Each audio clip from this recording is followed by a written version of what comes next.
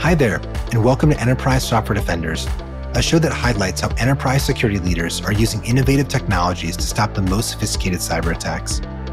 In each episode, Fortune 500 CISOs share how the threat landscape has changed due to the cloud, real-world examples of modern attacks, and the role AI can play in the future of cybersecurity. I'm Evan Reiser, the CEO and founder of Abnormal Security. And I'm Mike Britton, the CISO of Abnormal Security. Today on the show, we're bringing you a conversation with David Sherry, Chief Information Security Officer at Princeton University.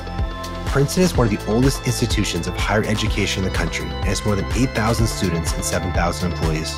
Princeton is more than just a university. It's also a premier research center and in many ways a small city. So keeping their environment secure is a complex undertaking.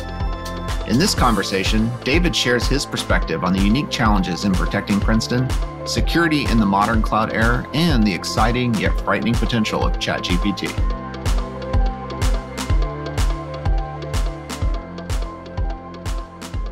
Maybe to kick us off, will you tell us a little bit about your role at Princeton?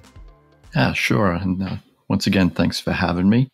My role at Princeton, as the CISO at Princeton, I've been there about 7.5 years now. And I have university-wide responsibility for the entire, if you want to say, stack of the security mission. I have security architecture. I have security operations, risk assessment, training and awareness, and also play a key role in disaster recovery, business continuity, as well as compliance and regulatory areas as well. The mission statement of my group is kind of unique. People, when they first heard it, were kind of quizzical about it. We don't mention firewalls or endpoint security or anything like that. We say that the mission of our group is to make security programmatic and cultural at Princeton University in order for the university to succeed in its mission of teaching and research and learning. The programmatic piece meaning we should be plugged into every decision, from hiring someone to installing a new multifunction network copier, just letting someone go. In every place in between, we need to have some step as early as possible. And then culturally, that people understand security is part of the success of the university, but also something that they should take personally as well. We think that if we can teach them about security from 5 p.m. to 8 a.m., they're going to be thinking securely from 8 a.m. to 5 p.m. as well. It makes our job a little bit easier. So programmatic and cultural, we say that a lot. Our president quoted it once, so that was really cool too. I'm always interested in how people got into cybersecurity. Can you kind of share your origin story of what led you into cybersecurity? Yeah, so it starts with being the right person with the right skills, with the right attitude at the right time, and maybe silly enough to raise my hand and say, I'll do that. I was working for the U.S. Postal Service in the late 90s when computing was exploding, and they were creating a new IT group and needed someone to help out. And I said, wow, I can do that. I was in grad school from 93 to 96. So I was kind of on cutting edge of computing at that time. And getting that on my resume helped. I stayed with the Postal Service through Y2K, told my boss I was leaving after I finished those responsibilities for bigger pastures, and signed on with a security startup. They weren't necessarily looking for a security person. They were looking for someone who could take the reins of building what they considered to be the best security operations center in the world, and put a great team together. We were third out of the gate, I think, in the year 2000 to do managed security for small businesses, medium-sized businesses. And that was awesome. We got bought 9 months later and everybody got handed a cardboard box, but it got security on my resume, Mike. And because of that, every job that I put in for afterwards had security in the title. I went to financial services next as the vice president of security for number 8 bank in the country, and then made the switch to the wild, wild west of higher education and never looked back. So David, one of the things that I remember from one of our first meetings many years ago is, I think you said, Princeton's a little bit more complex of an organization than you might think, right? It's not just about protecting students, right? Which is our ephemeral population, which has its own complexities. We have alumni, we have our research facilities, we're doing kind of high technology research. And Princeton's not just a university, right? It's a city, right? And we got to think about how do we protect the police department, all those other things. Can you share maybe like some of the unique cybersecurity use cases or challenges, right, that might be unique to you that maybe other security leaders might not fully appreciate? Yeah, that's a good question, Evan. And it is a unique place. I mentioned I worked in financial services, and there I had the authority to say, thou shalt do this and thou shalt not do that, because we were protecting $250 billion of other people's money. Can't do that in higher ed. We've had requests to have Roombas put on our network. That wouldn't have happened at the bank. We don't say BYOD, we say BYODs, because students can show up with 15 to 20 devices that they want to hit on the network. We also laugh that Princeton's been doing BYOD for 277 years, except back in the day, they brought a musket and a shovel with them. Now the devices are a little bit more complex from that. But it's a really smart community. The students are really smart. We just let in another 1,600 yesterday was decision day. The faculty are just amazingly brilliant. And I would dare say that the staff is right up there with them. They have to be in order to be able to support them. So it's a really complex environment in that regard. We get the outside influences, we got the freedom and the collaboration and the intellectual property aspects we have to worry about. We have research on really cool, life-changing and world-changing decisions that could be made. That makes it a really complex environment. But the thing that differentiates it, especially from my background at financial services, is the collaboration amongst higher ed. My Ivy Plus peers, we talk daily on a listserv. We have every other week a Zoom meeting, and we meet in person twice a year. And if something is going to hit somebody else, it's going to hit Princeton and vice versa. So there's a lot of talk. That wouldn't have happened at the bank. I wouldn't be able to call up another bank and say, yeah, I'm seeing this. What are you seeing? And they would say, yeah, no. So, is it a stressful environment and a challenging and complex? Yeah. But is it exhilarating and exciting? Oh, yeah. Yeah. It's really just a great place to work. Can you kind of tell us how the threat landscape has changed with the broad adoption of SaaS and cloud platforms? Yeah, I've been speaking about the cloud for almost 20 years. I did one in 2004 about moving to the cloud and said, you should treat the cloud no different than you treat your data center.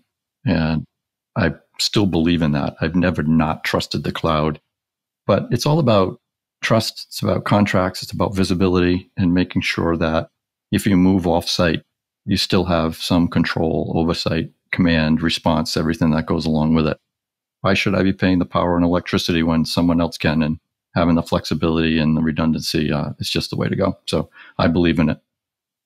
Dave, you've been in this business for a while, right? I have to imagine that 10 years ago when you made a list of like, here's my top 3 issues I got to think about, in the pre-cloud world versus a day where everything's kind of interconnected. There's probably changed. Like, what are some of the things that fell off the list and then are now kind of at the top of the list?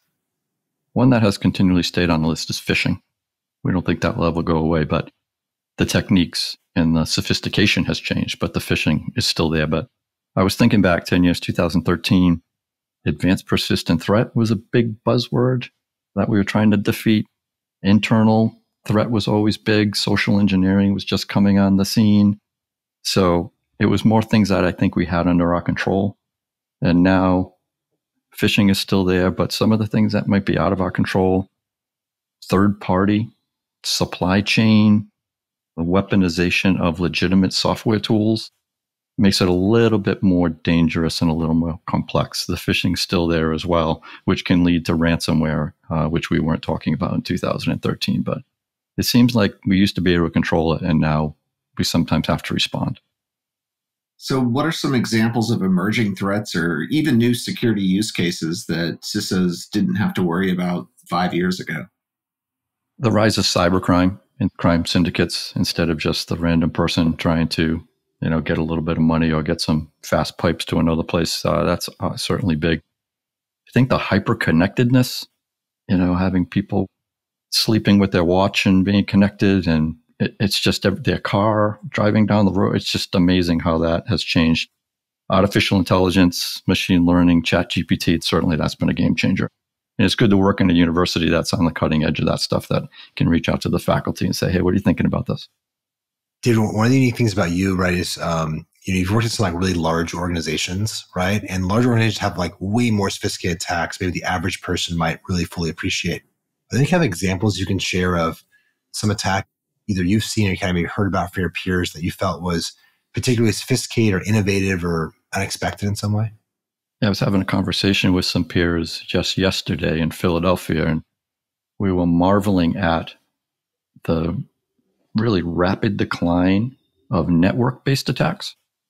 We all have really good endpoint. We all have good border firewalls, intrusion detection, what have you, automatic DDoS failover.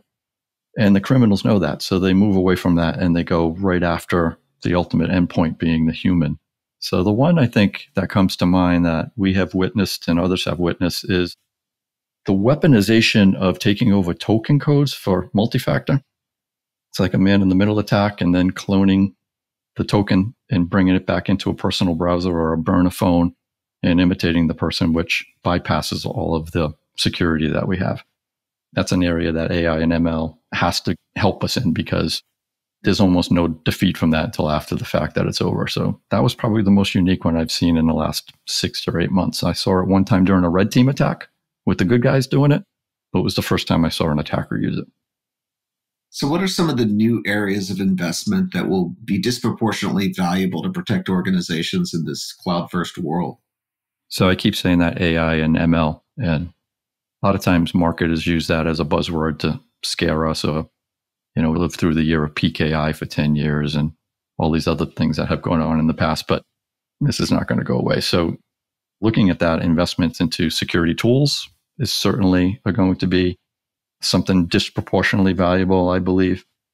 And I think that will help us also, as I mentioned, the supply chain attacks and third-party attacks. And we're hoping that the cloud's not going to go away. There's some positives and negatives to it from our staffing and boots on the ground. But I think that's really the area that I'm focusing on is how can that brave new world of artificial intelligence make us smarter in order for our spend and our resources and our response to be better.